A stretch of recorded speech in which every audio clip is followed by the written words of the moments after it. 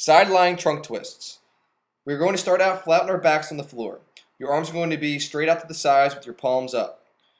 You're going to then swing your arm and knee across your torso. On this leg, you're going to keep your knee and hip at a 90-degree angle while keeping the other leg straight. To start the movement, you're going to then reach back to the starting position with the top hand while trying to keep the bent knee down on the ground. You should feel a stretch in your middle and lower back. Repeat this for the prescribed number of reps.